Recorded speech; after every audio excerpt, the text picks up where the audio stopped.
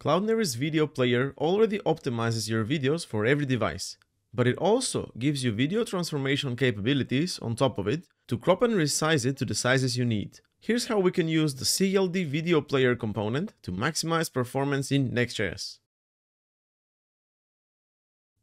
To see how optimization works, we'll first add a local MP4 video using just HTML. If we open the Network tab, we'll see that our page loaded about 2 megabytes initially. But when we play the video, we'll see that the rest of the video gets loaded, which if we play it until the very end, amounts to 72 megabytes. That's pretty much the size of the whole video we have locally. Okay, let's check out Cloudinary's optimization now. I already have the Next Cloudinary package installed, and also the environment variable for the cloud name set. I have the same video uploaded in my media library, so I'm going to use the CldVideoPlayer component to render it. Okay, so if we refresh the page now and play the video until the very end, we'll notice that it barely gets to 5 megabytes. I mean, how's that possible? It's the same video, right? Well, it is, but it's not. Maybe you've noticed, but this time we're actually loading a WebM video instead of the MP4 video. Cloudinary automatically adds WebM format video for me as the source of the video element. And now, since we're requesting the video from a Chrome browser, Cloudinary sends the WebM video because it knows that Chrome supports it, and because it's, as you can see, drastically smaller than the original MP4.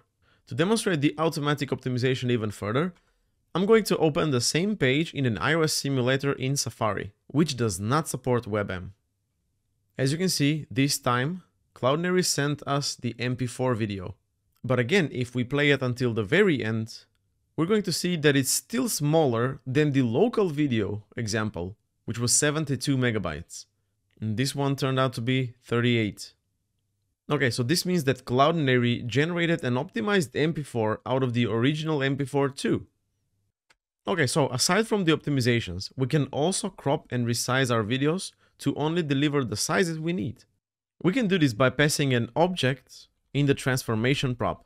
If we provide a smaller width and height to only load the size the browser could display, our video will be resized down, which will also reduce the page load. We can even crop by specifying a crop of fill and a gravity property of either auto, center, or any of the supported values, such as if we wanted to crop it to a square to change the aspect ratio and automatically frame each scene based on the subject in the video.